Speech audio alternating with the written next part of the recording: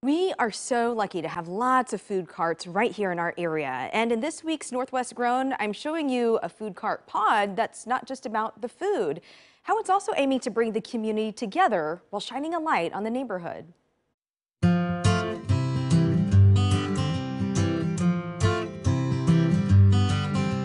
Core PDX near Southeast 82nd and Powell, just off Lafayette Street, aims to be a foodie destination that's also the heart of this Portland community. When we started this, we want to make sure, like in this area, you may not get all that stuff, and we want to bring that over to this area. Now, Henry Ho and Mandy Ko see their vision is real. Yes, we kind of want to provide that variety, but then we also had to think about how it would fit into our Pacific Northwest. Meaning a welcoming space no matter the weather. Which is why Core has an indoor area with air conditioning and heating. The couple also thought about how to best serve families. And then the amenities like restrooms were very crucial for us because we've had times where we went to food cart pods and we're like, we need to change the diaper. What are we gonna do? And then we run to our car and it's raining and it's cold and our kids are freezing. So that kind of brought the whole thing of how we wanted to create this atmosphere. An atmosphere that elevates each of the small businesses here. Everyone deserves, a little bit of spotlight because everyone's doing such unique cuisines that we want to make sure everyone sees that.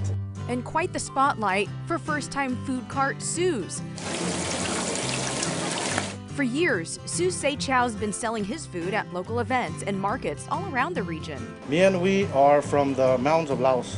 I'm Mien, so we don't really have a real cuisine, kind of like a melting pot. So we just kind of take every little bit of every different cuisines and just match it together. And I do a little bit of everything. I make tacos, burritos. But Sue is best known for his salt and pepper squid. I have a big sign up there that says best pepper salted squid in town. That's from the customers, not from me. Yeah, so yeah, stuck with it and ran with it.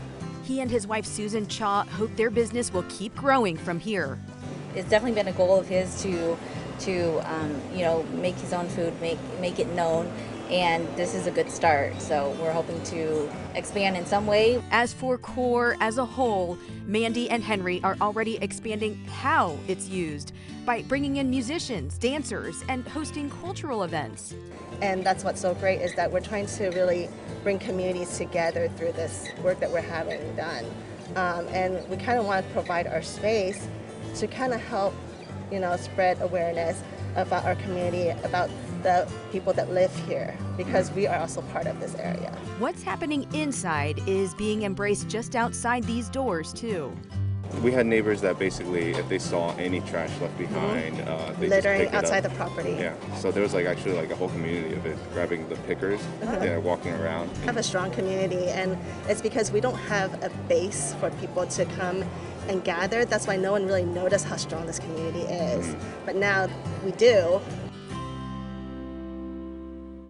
They are so proud about how they're bringing this community together. By the way, another small business that's getting a boost by being at Core is Heyday Donuts. If it sounds familiar, as we showed you last year, Heyday does pop-ups all around the area and will soon get a permanent place at Core later on in the spring. I really like that indoor space, Liz. Yeah. That's nice. Yeah, I mean, because they get it. They live here in the Northwest, so the weather changes. They want to adapt to the customers, too.